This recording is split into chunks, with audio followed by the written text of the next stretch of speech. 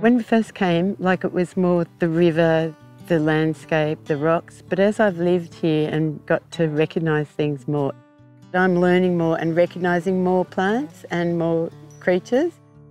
It's the most important thing to me that we try and maintain biodiversity and, you know, live and let live. This property in particular is just such a beautiful part of the landscape. The water flows from here out onto Liverpool Plains and across the Namoi.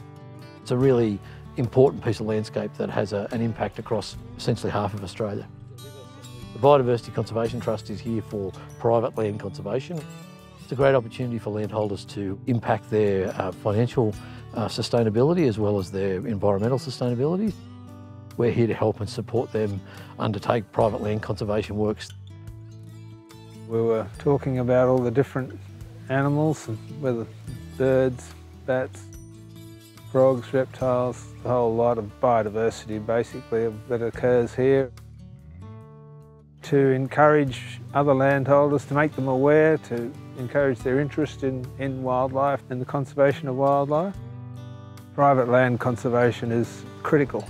It's really critical because if you look at the percent managed for conservation across the Tablelands bioregion and the Namoi bioregion, it's very, very low. If we've got any hope of conserving biodiversity, then we need to get a lot more private land conservation to increase the area. It's incredibly important because far more land is held in private hands than is held in national parks or reserves. This is helping people understand biodiversity, conservation. Bush blocks like this are just absolutely perfect. And I think it's wonderful that you've got people like the owners of these properties just around here that have that philosophy. They're here to protect and preserve, to fence off and exclude unwanted visitors, and then draw up those conservation agreements and make sure that the place is protected for a longer term. If you already had the property and you recognise its conservation merits, I would not hesitate to join up.